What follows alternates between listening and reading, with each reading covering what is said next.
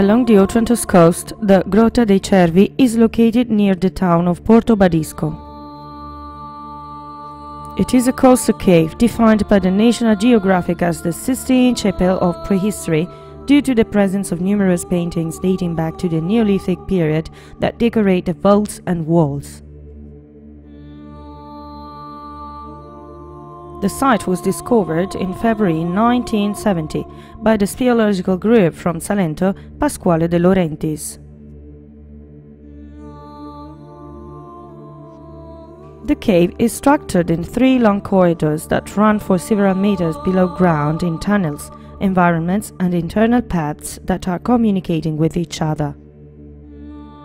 Inside, there is an important artistic manifesto of the Neolithic civilization, entirely realized with the use of bat guano and red ochre.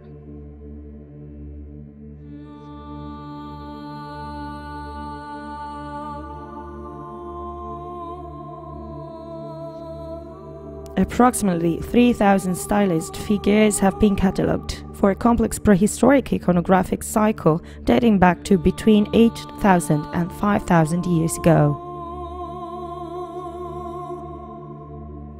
To give it a name to the cave are the numerous hunting scenes characterized by the presence of deer, common in the Salento area.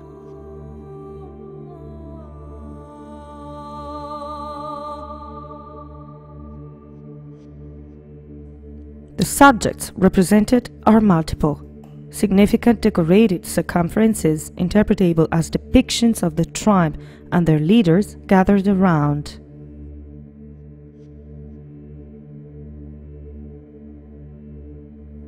Images with a symbolic and in some cases magical content, enriched with geometric decorations.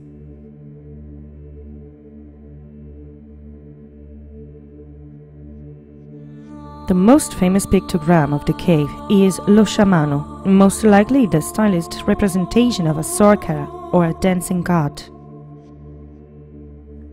In ancient times, the site had to be linked to the sacred and propitiatory rites, a legacy of the religious culture of the Neolithic Salentine populations.